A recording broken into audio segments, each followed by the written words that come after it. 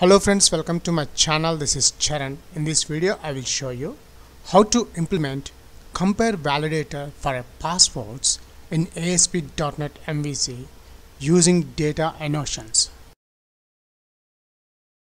Now the first validation, when I click the button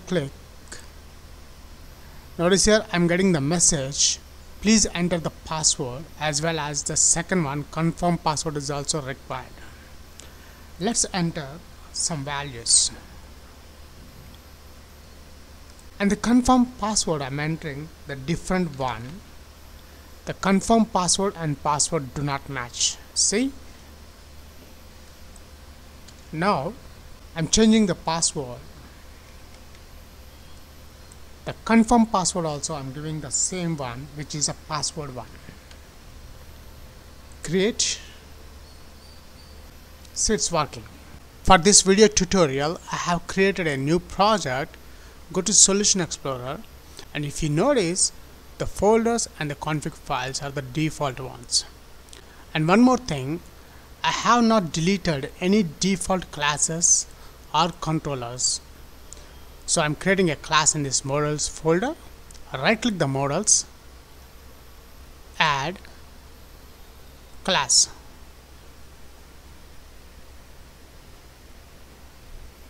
The class name compare password, add.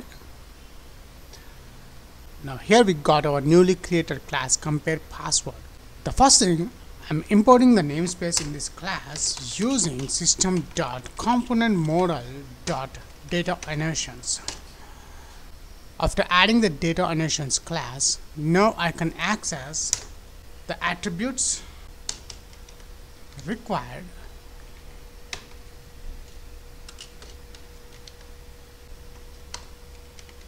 error message is equals to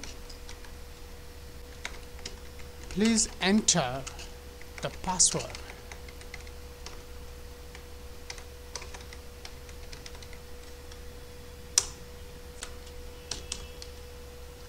Data type dot password. I'm creating a property public string password get set. Let's copy this one. We are creating the second password, which is a compare password.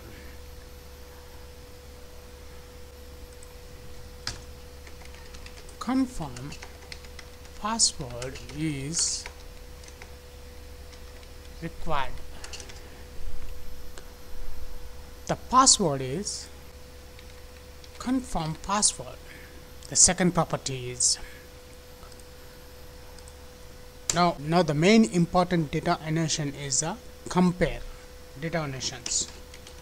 So compare the property name, which is a password. I want to compare this one with this one. Add this between the double quotes. That's it. We have created the properties and data annotations in this class.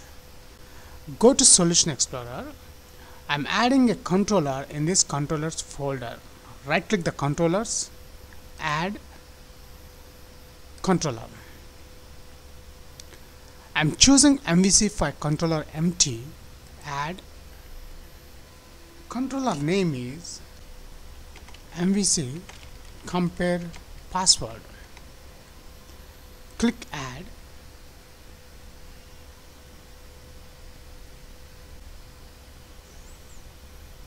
And here we got the controller also. The controller name is the MVC compare password. Now we need to create the right click, add view. Add view, the view name is index. Leave it as it is, because here we got the action result is the index method. The template, I'm creating a new template with this model class.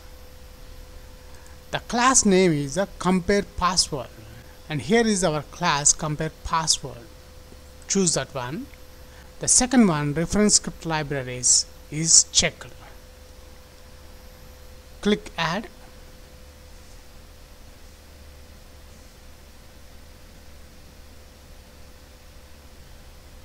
And here we got the properties from the class compare password we got here in this index view page.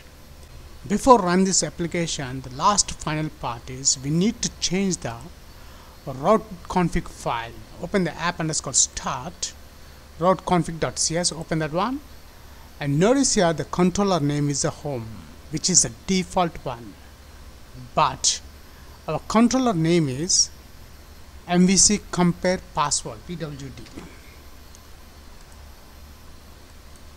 Let's delete home and add that one MVC compare pwd. Switch back to index.cshtml. Let's run this application on Google Chrome.